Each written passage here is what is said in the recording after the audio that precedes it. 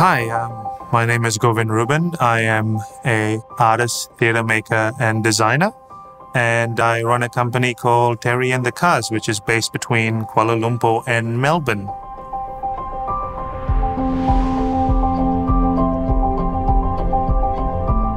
One of the things about living in Australia that I think took me by surprise was just how warm and friendly Australians actually are. And it was this idea or this notion that if you did your work, you get your recognition. I'm very much a city boy. So I grew up in Sentul in Kuala Lumpur. Growing up, I used to love going in and out of the back streets of KL. I studied at the Victorian College of the Arts in Melbourne, and I graduated with a major in theatre design, production design to be exact, majoring in lighting.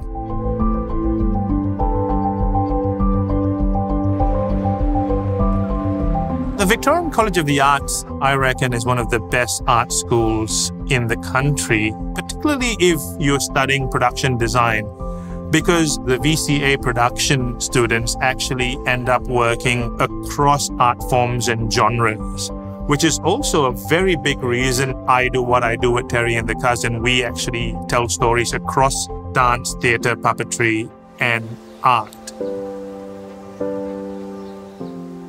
So after making theatre for about 6 years in Malaysia, our first premiere of a Terry and the Cars work in Australia was at the AusAsia Festival in Adelaide with a project called Skin, a work based on true stories about human trafficking. And the idea was it was talking about a serious issue in Malaysia, and the way we delivered it was sort of fused with very cutting-edge Australian-style contemporary theatre that garnered a lot of positive press, great reviews, and eventually earned us a Melbourne Green Room Award.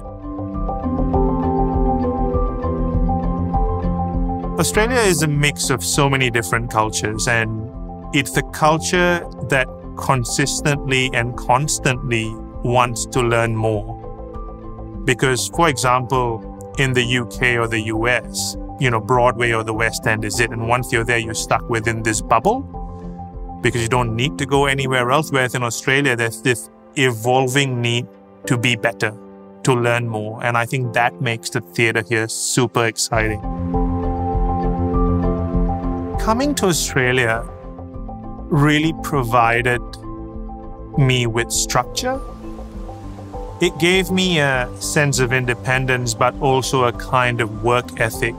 That's something which I'll always eternally be grateful to my time in Australia. I think now Australia today is actually one of the richest countries if you think about cultural diversity in the world.